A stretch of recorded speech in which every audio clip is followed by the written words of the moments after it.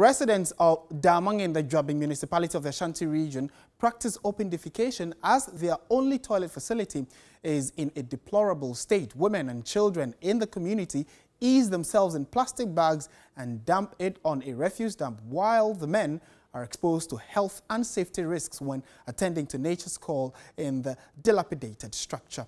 Others walk long distances to the adjoining Abesim community to use its 16-seater public toilet. In a commemoration of World Toilet Day today, correspondent Beatrice Pio-Gabram interacted with some of the residents and has filed this report. Toilet Day today, we have pitched camp at Abesim Daaman in the Daaman Municipal Assembly in the Ashanti region. Behind me is an old public toilet which is not functional now because of how dilapidated the facility is. Because of the stench and the danger that the facility poses to the community members here, most of them, especially the women, prefer to defecate in polythene bags and throw them away. How serious is this challenge for community members here as we mark World Toilet Day? We are being mufemu. How do you feel be mupa? If they me fear any into toilet no, I say. And my toilet what one once na the yare be brave. Mrs. Papers go on a papers no more a ya na abegu. No my bob winning na no namashi. Not the bread ye baby panty sremwala. Monfire and qua near moya toilet no. It's a baby on my inquire dear ye. A matted human paying 47 quite best no more for some jamonine. Me pa cho. You never be in your night. You be and I just see a cock no take away near the take away near the polythene. And near the aquator ball and so. You found quaterson so near the abattoir in so. So, or yes, sir, or Johnson, or quarterlet with fear. No, Baby Shagu. Enwuraimu eyesa metifie ho a na etum ebom nkankan me kan bi sa Johnson me so ha me pa ahaya metinyina ha edura nwumna kakra be 2 o'clock mu a na tu kankan o de me hwa beti a utimi ko so bi ana utimi ko so bi obetimi akosa atore jo so ase o sole ahomache pa na obekoto animo toilet untimi wura so ade a wura toilet so na so wo hwe toilet ne so a wa obefa ne se ana chechiri ni fie and the man be toilet or kitchen your bathroom near the polythene go near toilet you ne kura yen nti na ma wo toilet biano kura na betwa mu akora nim toilet ne wako ne kura wo e de polythene mu nti ban na e besere no yes na nado ene ne mpanimfo ba omiam so mo hwe toilet ya wa ha the preparation ya wa say ne do so pa ya bro over 4,000 ne onya ho kura na obakuru mu onya bia ma ne toilet it is any ordinary ewuram kwa so ene ko wuram. So these are some of the community members here at Abesim Daaman who are complaining about the poor state of their toilet facility. For the women, they cannot go there, so what they would have to do is to ease themselves in black polythene bags. The assemblyman or the immediate past assemblyman for Abesim Daaman electoral area to speak to him as to some efforts that he's made to get a toilet facility for the people here.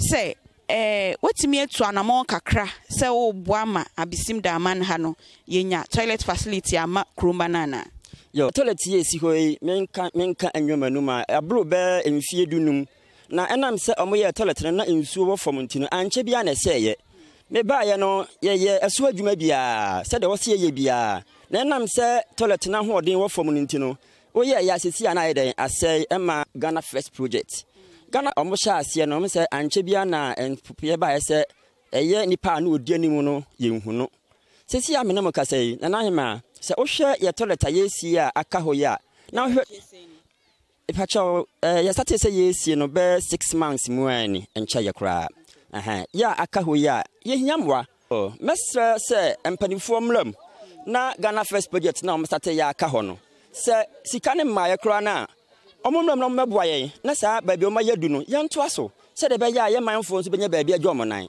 You heard me speak with the assemblyman for the immediate past assemblyman for Abesim Daaman electoral area, who is corroborating what the community members are saying, that they indeed find it very difficult to attend to nature's call.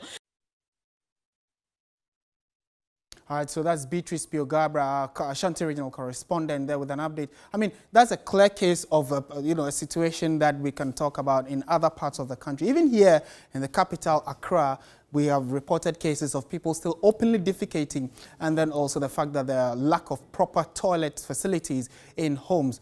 One house, one toilet would be ideal, wouldn't it? Let's find out what some of the figures are from the United Nations regarding, the availability of toilets and whether or not people have access to it as we mark the day today. Clearly, the figures do not seem to be speaking too well. So, a total of 4.2 billion people live without safely managed sanitation. More than half the global population, more than half the global population are without properly managed toilet facilities. 673 million people still practice open defecation worldwide, and Ghana is among that 673 million people, or some Ghanaians fall within that category. And these are figures from the United Nations, so it is from a regular trusted source. Inadequate sanitation is estimated to cost 432,000, that is over 400 people are infected with diarrhea and deaths related to diarrhea every year, and it is a major factor in diseases such as intestinal worms, trachoma, and schistosomiasis. So it tells you that the unavailability of toilets has ripple effects, not just the fact that it makes the environment insanitable, but then to the health of individuals, it also causes a problem. 297,000 children, almost 300,000 children under the age of 5 are estimated to die each year from diarrhea as a result of unsafe drinking water, sanitation, and hand hygiene, or the fact that they do not wash their hands properly, when they need to do things. Children under the age of 5 living in countries affected by protracted conflicts are on average nearly 20 times more likely to die from diarrhea diseases caused by lack of safe water, sanitation, and hygiene than by direct violence. So although they are in countries that are protracted and have conflicts, they are more likely to die from hygiene-related causes than from guns or bullets or such social vices and attacks. And that is quite staggering, and that's something we need to all be thinking about. The loss of productivity to water and sanitation-related diseases costs many countries up to 5% of their GDP.